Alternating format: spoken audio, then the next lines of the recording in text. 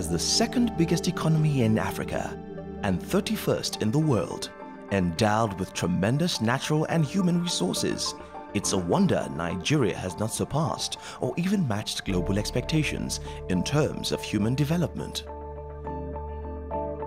Nigeria is often seen as one of the most undisciplined and most corrupt nations on earth. With such a bad reputation globally, it is disturbing Nigerians are not more concerned about their situation and the actions that need to be taken to move Nigeria forward.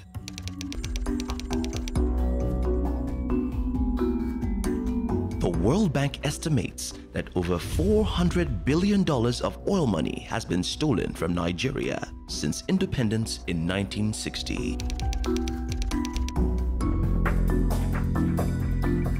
Nigeria has the highest rate of HIV/AIDS in West Africa, with 3.4 million people currently living with HIV. Nigeria has one of the highest maternal mortality rates in the world.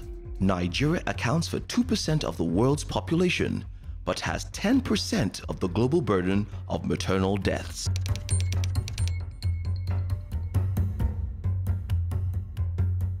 UNICEF reports that one woman dies during childbirth every 10 minutes, giving the total rate of 53,000 women a year. 1 million children die before the age of 5 years old every year. 112.5 million Nigerians live in poverty. Whilst every country has its problems, in Nigeria, the fuel or driving force behind most of ours is known as impunity. In simple language, impunity is nothing but a disregard of law and order in society. An open and shameless display of lawlessness with the arrogance of not being challenged because there is no accountability. Impunity is traceable to the lack of confidence in the rule of law by the ruling class. It's when we brazenly refuse to observe rules and procedures, established by us, whether in the Constitution, whether in our places of work, or general civil rules. Is freedom from risk of punishment. It's accepting a person who's a wrongdoer from punishment, as well as the due discipline. It's a sort of deviant behavior that propels someone to escape from punishment. Social commentators observe that any attempt to develop a nation without first tackling impunity will only amount to window dressing and resolve nothing. Impunity is a cancer that has eaten deep into the psyche of Nigerians in all walks of life. And the effect is visible in 4 critical sectors of the society. Impunity multiplies itself like a virus, and before you know it can destroy the society. So the effect of non-enforcement of laws is that impunity becomes widespread. And I think Nigeria typifies that example.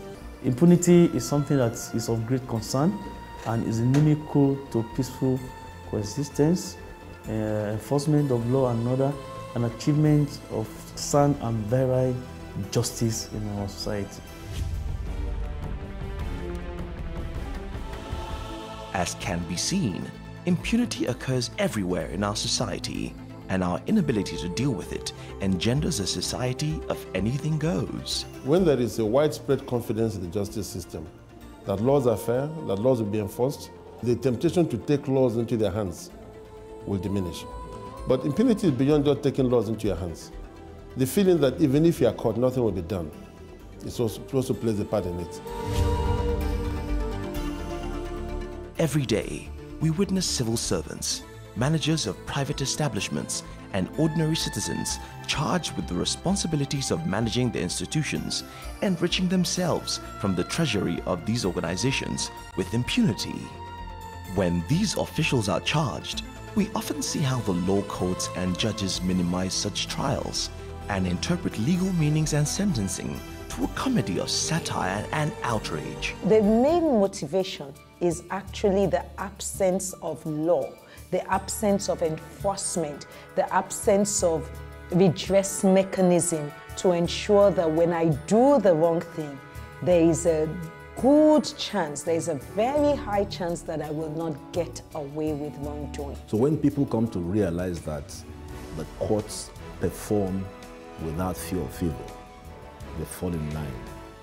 But impunity grows, the culture of impunity grows when you know you can buy a judge, for instance.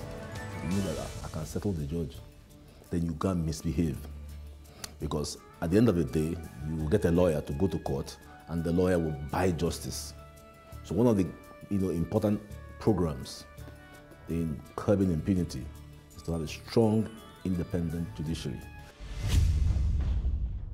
What about the electoral process?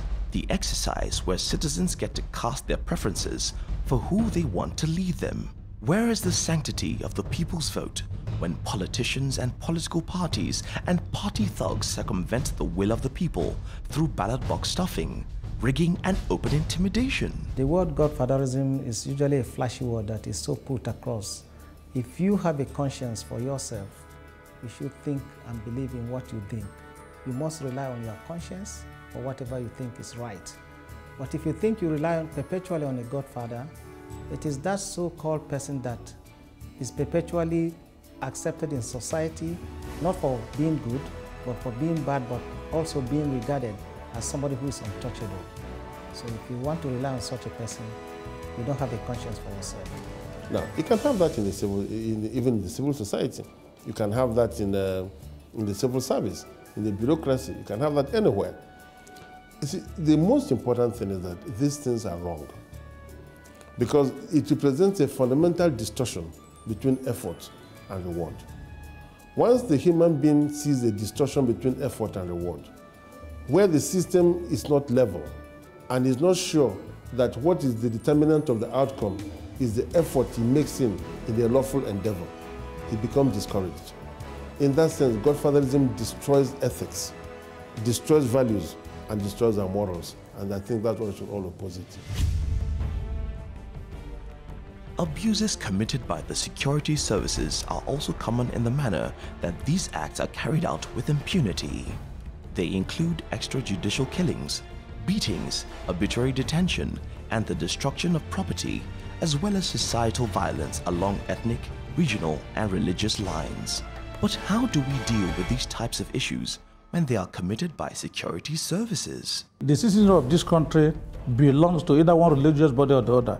And so as they come to church, as they go to mosque, as they go to shrine, the religious leaders have the responsibility to be able to talk to them that it is important for us, if this country must be good for all of us, to do things in order to behave well. We believe, using the Islamic perspective, the teachings of our religion, whether it is Christianity, and I believe such a thing can be found in the Bible.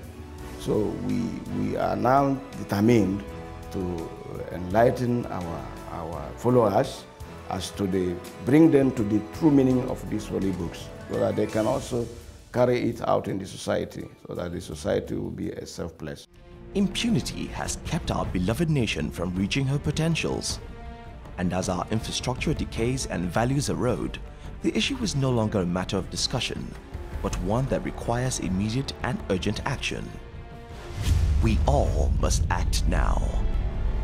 I think government has a responsibility to up its activities so that the level of impunity in the society will be reduced, because the level of impunity as we have it today is not beneficial to citizens, it's not beneficial to the government, it's not beneficial to the country.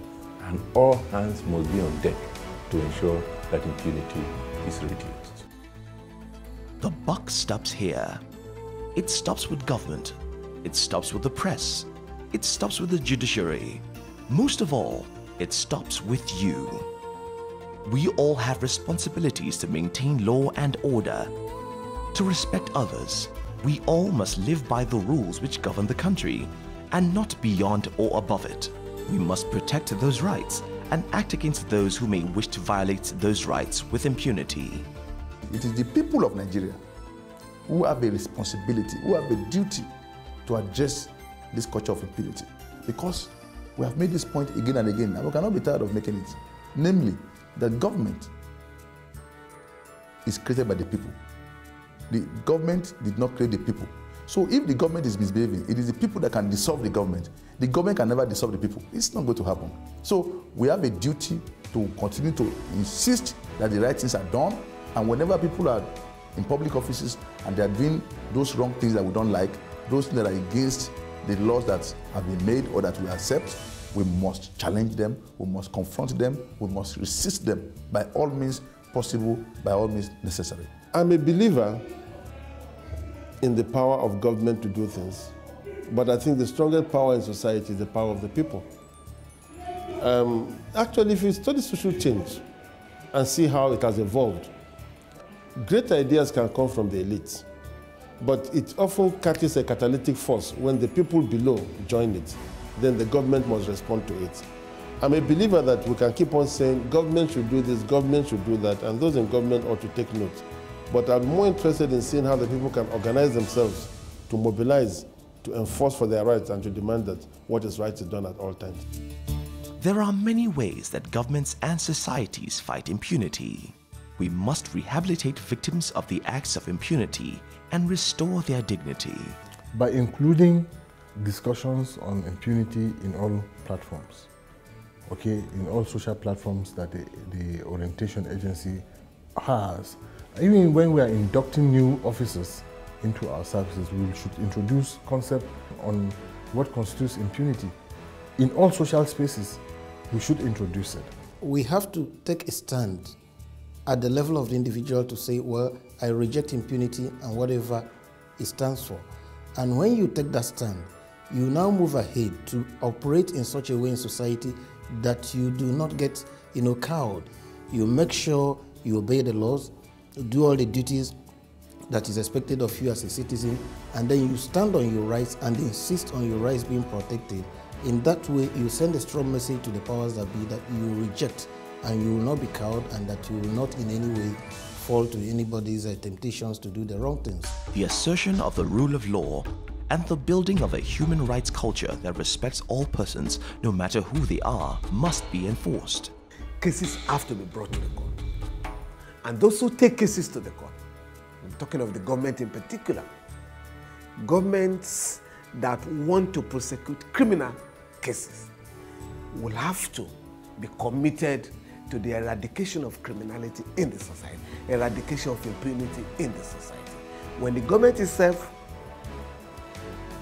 lavishly grants amnesty to all manners of criminal offenders, the government loses the moral integrity to bring those who commit lesser offenses to justice. What has made impunity to become prevalent in our society is that many people are unaware of the consequences of this impunity, and many people, when they are victims of impunity, they don't know where to, to lay complaints. But with this kind of movement we have now, or the trainings, we feel that we'll be able to sensitize the community as to their right towards the people committing the impunity. And we believe that with widespread knowledge about the laws governing or punishable by impunity, they will be able to have a free and safe society. There must be an authoritative record of the past that can prevent future manipulation and distortion of acts of impunity committed by people and authorities involved. It is the business of the press to remind people. For instance, several acts of impunity, could have happened in the past, and you and I get on with our daily business and we forget about it.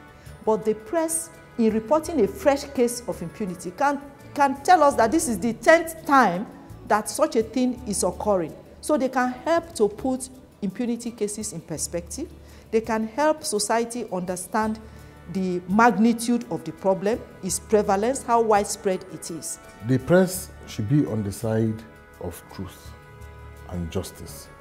When the press reports with impunity issues that they have no idea of at all, or they have not even taken steps to verify, they are also engaged, they are also guilty of the same offense of impunity. So what we are saying is the press should, as a matter of urgency, okay, purge itself and respect the values of journalism of the profession by taking steps to confirm, to verify facts on individuals, on issues before they publish, and also by redefining their content to reflect the needs of society, so that it is not a question of us versus them. We should begin to see a press that is sensationalizing positive stories as well. We must educate our people about deterrence of potential perpetrators and put them on standby to look out for those who will exploit their rights and treat them with impunity. I believe that we need to save the less political institutions, the law enforcement agencies. We need to gain autonomy, some level of autonomy back for them. We need to gain some level of professionalism for them so that people are able to say, you know what, I am a professional. So if educational institutions begin to imbibe this culture, run a curriculum that will be able to teach people of the value, moral rebirth, I think it's going to be a very great thing for us to move forward. Government must ensure that there is accountability of these security agencies so that citizens will have trust not only in the security agencies but in government. Anywhere we have injustice is a problem. Injustice done anywhere is a threat to justice everywhere. So if you don't kick against impunity on time, it's going to be so disastrous at the end of the day. As we wage this campaign against impunity, we hope that this video gives you a proper perspective on what impunity is, how it affects you, and what you need to do as a people to stamp out impunity in Nigeria. Act now. Stop impunity today.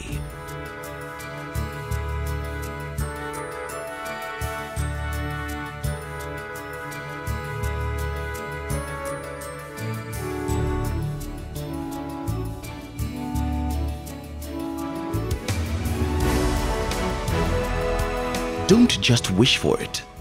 Do the right thing. Work towards a greater Nigeria.